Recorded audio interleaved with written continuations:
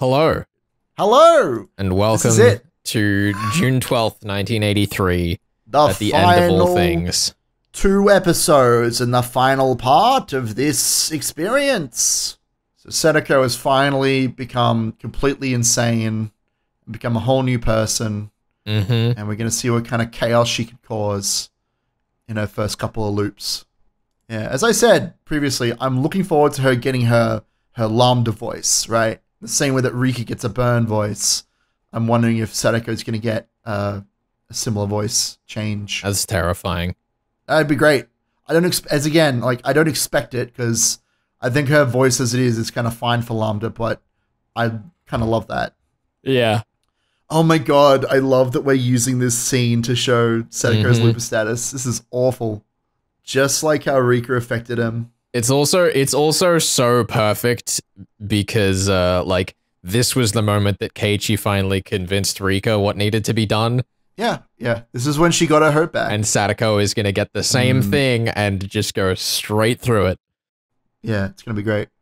Yeah, and this is also the game, like the series of games where they like made fun of Keiichi for not taking them seriously. And Sadako won last time. Like, she doesn't need to do this, you know? She doesn't need to win in this way. Also, she just killed herself like 5 times, which is amazing. It is kind of very veiled there, but... Yeah, she just like stabbed herself in the neck 5 times off screen. 52 times off screen, it would seem. I am so excited for this, but I have no idea what to expect. I don't know what's going to happen. It better be big. I was, as I mentioned earlier, fully expecting her to, like, you know, go through a thing of trying to save, like, Satoshi and whatnot. But she's just gone in and being like, all right, I know about you now. Later. No, she's just ignored him. That is honestly, to me, the biggest thing that I feel has been omitted. Like, we have no idea what happens to Satoshi. Does he just hang out? Not only that, like the only time we get to see that she found out about Satoshi was like her just going in and saying goodbye. Like there is so much symbolism to that scene, but it's so absent of like the emotional weight that would have had. Well, that's the thing. Their relationship is so important to her character arc. Good thing you don't have any of those. That seems implying a lot. Oh, she's so gonna go fucking poke holes in Teppei and change how things are going. Yep, here we are, straight away. This absolute lunatic. Yep, he's starting to remember. Oh my god. Oh my god. Finally, Teppei is a main character. This is wild. This is the kind of shit that makes me confident that Satsu is actually going to be able to fill its airtime. Because, like, there's no way I would have thought we were going to spend, like, at least half an episode. Yeah, this is the sort of thing I was curious about. Like, how can we expand the scope? And it is by fleshing out this side character in a really weird, specific way. So then he goes back to, like, take care of Sadako because he's got this newfound sense of responsibility. Oh, there it is again. Yeah, there's the boy. Oh, he's an ordinary person who buys treats. Is he just gonna give them to all these kids? Oh, this is ridiculous. God. This is ridiculously wholesome, and I hate in the same anime they made Akasaka and You're crazy, fucking and Oishi go insane and made Teppei a good person. And Teppei's turning his life around. I love that we're so really tackling like the power of like choice and like it's never too late to change.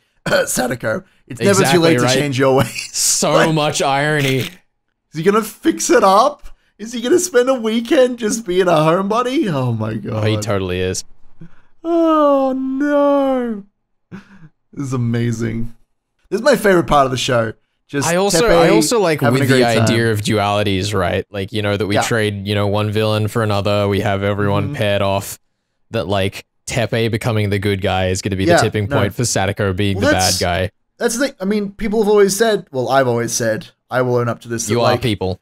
You know, I am a people, but like in the original story, everyone gets a good like turnaround arc except for fucking Teppei and Rina technically, but like she's even less of a character. So for Teppei, the one character who I've been like, why doesn't he get to be a good person? Finally getting to be a good person, but in the worst way possible. It's very much the monkey's paw. The fandom monkey's paw. That's what this is. That's what Teppei being good is. Oh, he's picking the bag up. She has the power it's to so create simple. the ultimate timeline. Ugh.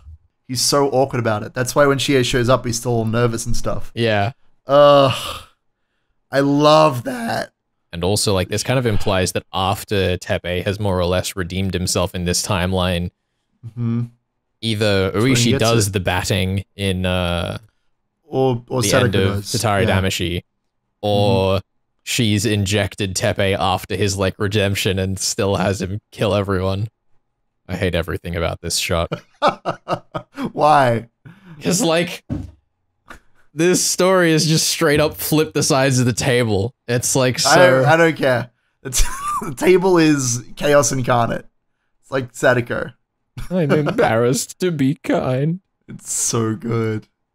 This scene is so off-putting, knowing that like great. Sadako's fucking put him through this. I know. It's like such a heartwarming scene on the surface, but like, holy fuck, the implications. Yeah. Oh, Ryukishi, you really are just the worst. If he reaches out his hand, oh my god. If he does a visual metaphor, I will die. I know, he's totally going to. No, he can't. Oh, he can't. That's too far. We're going to cut on it. We're going to cut on it and go straight to the next episode. He's just about to put his hand out and then he'll cut. There it is. There it is. No. Oh. He's doing a metaphor. But will she return it? That's like the spice on the scene. Here we go. Either way, it's tragic, but like... Exactly. This is such... Oh, we cut on it.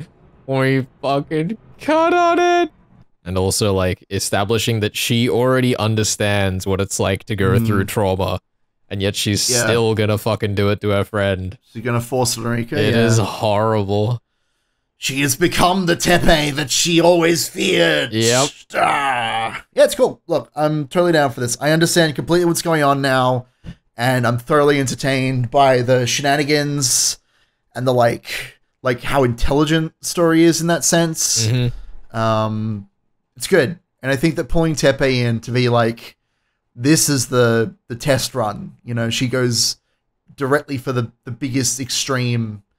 I think that's great. It's a really high, like, stake to establish, you know? Yeah, like, I don't know. This is really... This feels like we're about to end on what could be a pretty self-contained story, so it'll be exciting to see, like, what the hang is going to be. I'm curious if we're gonna, like, get explanations. Like, I don't feel like I need an explanation, but I wonder if we're gonna get, like, and this is what happened in all the arcs so far, but I feel like there's just not enough time. You know? Unless they just speed through it. Yeah, I hope they don't give us answers, because, like, I feel we've already gotten everything we need. Yeah, I'd be down for that. This is when Ryukishi just shows up in the fragment space, like anime Ryukishi. Like, so I know you've been enjoying watching Higurashi no Nakakoro ni Go, announcing the readaptation of Umineko. It's all my doing. You should definitely listen to me, kid. God damn it, Iwa. That is your real name. If that is your real name. I will use my reformed uncle pause for effect. Terrible. So is she just gonna get to be really good friends with Takano until Takano remembers stuff? Like, is that... Yeah, maybe. Maintain an actual relationship with her, which would be truly awful. Because she's looking for someone to reach the hand out, and if it's not Tomitaki, then who else is closer but Sadako? Who else is closer? This is the craziest shit I've ever experienced. That's how this is going, dude. Where's the arc where Okanogi gets the syndrome? Oh yeah, we haven't had that, have we? So many possibilities. We haven't had that, no. We haven't even seen Nomura. You know what you could do? What? You could begin watching this season with Satoka Washihen, and then when it gets to the moment where Sadako views the fragments, read the visual novel as a flashback episode. Oh, that's And great. then come back, watch the rest of the arc, and then watch the first 4. I back that plan. I'm on board. A chronological someone watch. Find one of your friends and get them to do that. How awful would that be? Like, normally when we get these cuts to Matsuri Bayashi, we get like 3 lines just to establish a key thing. But we're getting the full scene here. Not to mention, like, huge a few of the scenes that we've had redone have been scenes that were kind of like a little goofed in the Dean anime, but this one was like really good in the Dean anime. This one was good. Yeah. Like, there has to be a reason why we're getting all of this recap, but I don't know what it is. Oh my god, could you imagine if this story ends with a fucking, like, political thriller about Burn being Nomura and Lambda being Takano? Something crazy like that, yeah. I feel like if that was going to be the case, though, we would have seen more of Nomura this season. Oh my god, that was all for that. The absolute monster. Even better. Look who's shown up after all this time. You fucker. I hope I'm not right, but that would be pretty fucking crazy for next season if that's like the journey. So we find out that like Takano and Nomura was one of the games. So I guess throughout everything I was saying, I guess Sadako doesn't have to like establish a relationship. She can just do it, which is very awful. I mean, I do kind of like the ambiguity we're getting of how she's managing to make these things happen. Sure. Yeah. Because it does it does push us more towards like, you know, metaphysical, magical side of the story. Oh my god. I can't. What is happening? Ah! This structure has become a mess, and I love it. Also, Hifumi has, like, the most different character design of anyone this season. He looks much thinner and a little bit older, maybe. Like, even in Onokakashi, we saw that the clinic was being remodeled, so... Oh, in you know what I mean? Whatever. Damashi. Onidamashi. Like, so I imagine this happens every loop, and that's how Sadako gets her hands on the accelerant. Yeah, that and, like, you know, we're already cagey about what happens in Onidamashi, but then in Wadadamashi, like, you know, they just bugger off. Like, Sadako's plan was clearly well and truly in effect by then. Because that's kind of the interesting idea, I guess, is that this is now just part of the setup. Like, this happens every loop. And it's a huge change, right? Yeah.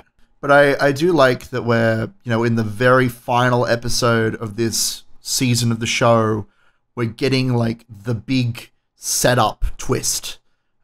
This is why the Hinamizawa disaster doesn't happen. And this is what's like preventing Sadako from being just a footnote. Oh, can Takano resist a good yarn? I know. Let's see. You won't be able to at all. Gross. Is it broccoli or cauliflower? Oh my god. If it does end up that fucking Lambda ends up becoming Takano, that line about "it's me you don't like" will hit so different. So don't fight God. Whatever you do not pick a fight with God under a tree in a lightning storm. Just a bad idea. Dude, what if they put their hands together and they like form together? They like become one person. Wouldn't that be great? That's too early. It's too early. We got to save that for later. I hope I'm wrong. I really hope Wouldn't I'm that wrong. be a great moment though? Oh, it would. What a crazy end to the season that would be if that'd be now insane. We are the same person. It's really interesting because I feel like a lot of this stuff, you know, by this time into the anime, we'd kind of clued into what was going on, but it's still like so much more painful having seen the implications. Yeah, totally. Landscaping, they're gardeners. Come on, guys. Oh, there he is. It's the boy. The question is, do we spend the next season working towards what Sadako thinks her goal is? Yeah, well, or working towards what it actually is. Yeah, I mean that's the classic. I mean, that's the basis of all storytelling when a character thinks they want something but they need something else, exactly, and then that's the end of their character arc. Like, that's I'm making very non-committal statements, but it's still clearly like what we're going for. Just Feathering just straight up being like, "You're an idiot. I love it."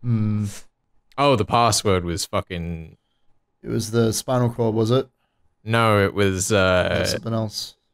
I think it was Hifumi and Takano, but written out as numbers. Yeah, you're totally right. Quite frankly, this is a very subdued, like, non-committal place to leave this. Yeah. Like, if they had just not announced the following season, it would have made, like, no difference. It's fine. Well, that's the thing. Like, we didn't end this season with a bang. Yeah. Well, unless there's a bang about to happen, but, like... Well, like, what she's about to say is clearly gonna be, like, you know, the bang, but we already know. She's just going to be like, Previous yes, I'll worlds continue are this worth forever. nothing. Once I decide to win, my victory is certain. There we go. Mm-hmm. There's a tiny. That was such a bizarre ending. Like, it just kind of showed us the things. Yeah, they announced it straight away, but like the stuff that we've like figured out and expecting, like it's all happened. Yeah.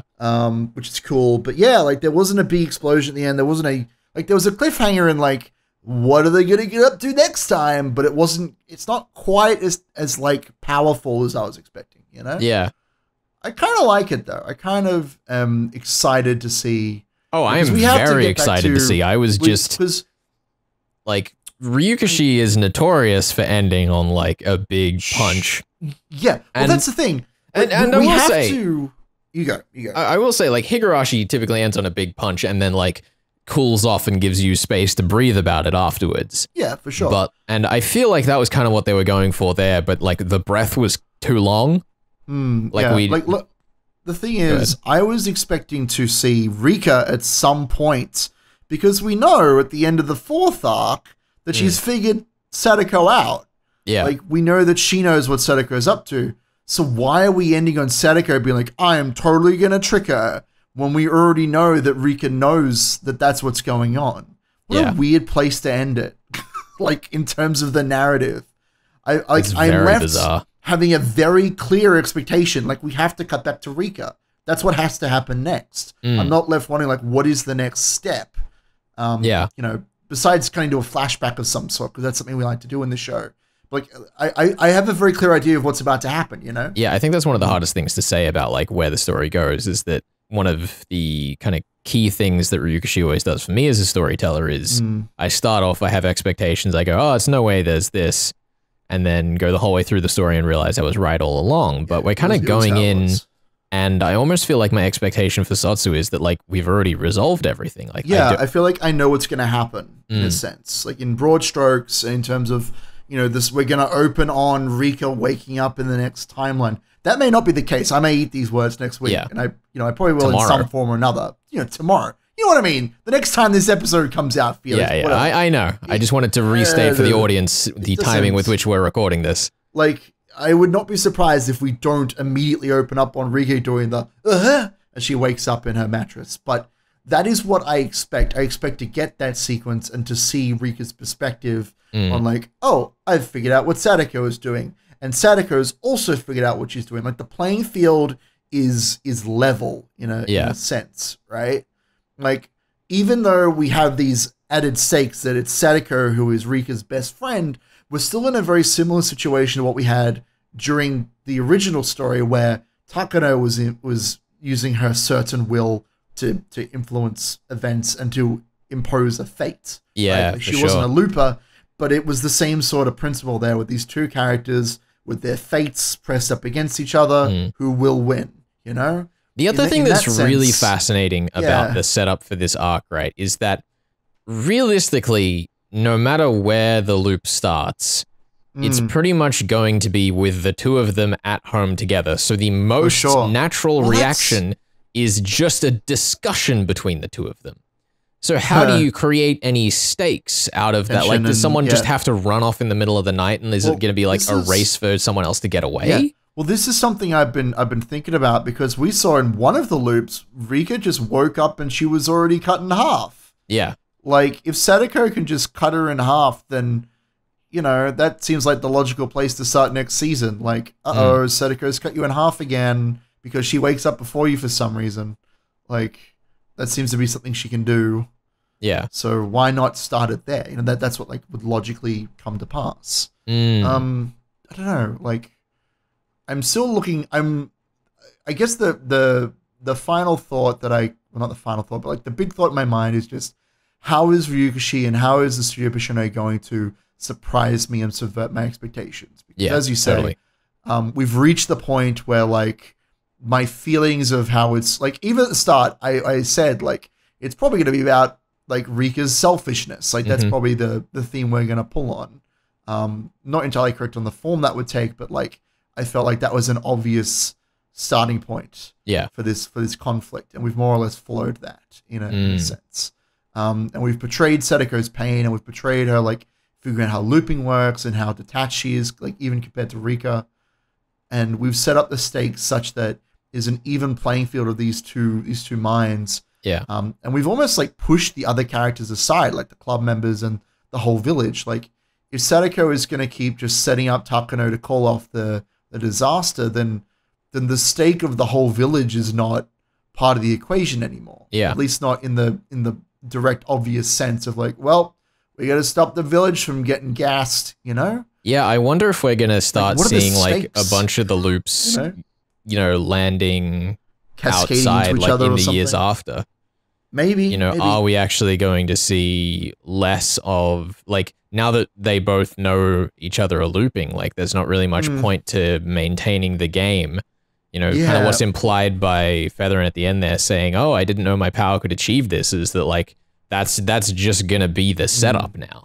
Well, yeah, my thought is that if they do engage themselves on the game level, they're both trying to like manipulate the loops and manipulate their friends into having these flashbacks and syndroming people, then those memories of being syndrome and of being manipulated by Sadako and Rika have to cascade, right? Yeah, so maybe we for reach a point, maybe this is the midpoint of the season, or maybe this is the finale where just everybody else in the village is completely, like, their minds are just as broken as what Sadako is trying to do to Rika. Yeah, we actually get into, like, the rest of the cast trying to break out of the cycle that the other two have put them into. I don't know, like, whether that ends with the other characters also, like, gaining as much power as Sadako and Rika, or if it's just going to be like, well, we've broken this world completely, all of our best friends are completely gone, and we can't possibly fix them because we've just... like, you've rewound the VHS too many times on these other characters,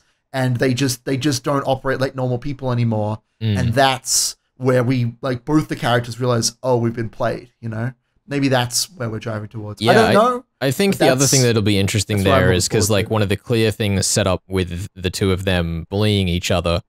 Yeah. In St. Lucia, the whole setup was that Sadako kind of, like, dug herself her own hole. Yeah. Because Rika kind of she kind of put forward the bare minimum, right? Like, even when Sadako turned her down, she accepted it, even though it was clear from her reaction she knew that wasn't the truth, right? Well, that's the thing. It's a classic Higurashi, communication conundrum where both sides are at fault for one reason or another, but it escalates wildly out of control. That's just so the question I kind of have there is, does that resolve with, like, the storyline that, oh yes, the rest of the club has to come in and we all have to be friends again? Yes. Or does it resolve with the club teaching the lesson to the other two in a way where they can walk away from it? Yeah, and then how do we still leave that off with, like, the spirit of the two of them, left to the void? Because that's the implication of Featherin being there is that they didn't learn their lesson. Either that, or as we say, right? Like, maybe we actually go Sotsu, set up them learning the lesson, then we set up Umineko as a battleground and come back with another Higurashi season after that. Honestly, like, on a personal level, my biggest question is, like, we can clearly see, and the writing is clearly on the wall, that these characters are discarding the lessons that they should have learned in order to continue the battle, right? So my biggest question is, will we get the actual downer ending? Will we just lead directly into Umineko with, like, yep, and then nobody learned anything at all, and it's a horrible tragedy, and our witches occur? Like, is that, like, I get that that's my expectation, that's what if I have to pick one or the other, that's what I think is going to happen. Is there a chance that we get a good ending out of this? Is there a chance for some sliver of hope? I feel like we have to in the long run, but we don't know how the run is, like how long the run is. Because Higurashi and Umineko are very different properties. Umineko only exists as a reflection on the work of Higurashi. And so for us to tread that ground of this being a reflection of Higurashi and a criticism, like, it almost feels like we've done this before in a sense. Yeah. So I would, at the moment, I expect a downer ending, but I would love for Higurashi to spin this around and make this a hopeful one instead. I don't know what kind of horseshit he can pull to make that happen. God, could you imagine, though? Like, I would love that. Could you imagine if Ryukishi next season just straight up Like this season was all Umineko analogies, and next season is just Kikonia. That'd be pretty great. That'd be pretty wild. I will say, like Ryukishi has written in Umineko 2 episodes, 2 of the 8 episodes in particular, that are designed around the idea of breaking down a murder mystery structure and the characters as well within it. And then the very next episode rebuilds murder mystery as something hopeful and wonderful and fantastical. So if that may also be the relationship that we take between GOU and Sotsu. Totally. That we, begin at the lowest point. Sadako has dragged us down, and then by the end, they turn on Yua, Featherin, or whatever the hell we're calling her.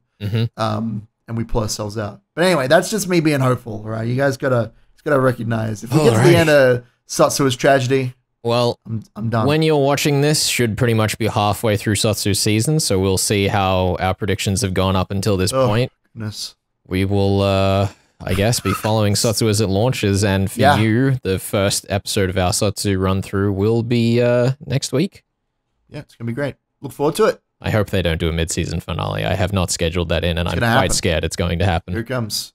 It's going to be an odd number of episodes for every arc, and it's going to be a mid-season finale. Why would they do this? There's going to be trailers on the internet that spoil the finale. That's right. I can avoid trailers on the internet. I just don't go anywhere. They're going to bring back the talk show thing at the end of each episode where Rika and Sadako and Yua chat about Teppei and how silly he is. It'd be very silly. I'm down. All right. Next time. Let's do it. Next time.